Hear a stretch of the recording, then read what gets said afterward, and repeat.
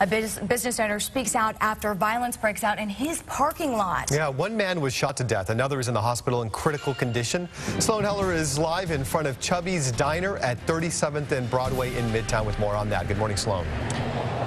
Good morning. You know, Chubby's is a very popular diner. It's a family business. It's been around for about 20 years. And we talked to one of the two brothers that owns this location just a little while ago. Of course, he's still trying to piece together what happened. Police really don't know, or they're at least not releasing the motive, whether this was a robbery gone wrong or something else. But what he told us, he got a call from police about 2:45 this morning. He was told that one man had been shot to death in the parking lot right behind his diner. Another man was critically injured and then actually ran into his restaurant for help.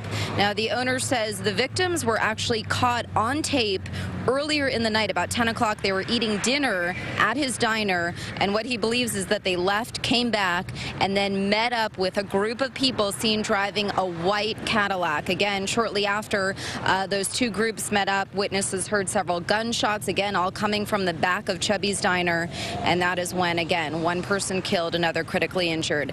There were about 12 people, by the way, inside Chubby's Diner when all of this was going on. They were forced to stay inside for hours while police checked the crime scene. For something like this to happen, it's definitely going to take a step backwards initially, but I think eventually time will pass, and hopefully we can just weather the storm and let everybody know that, you know, we do our best to make sure that this is a safe environment.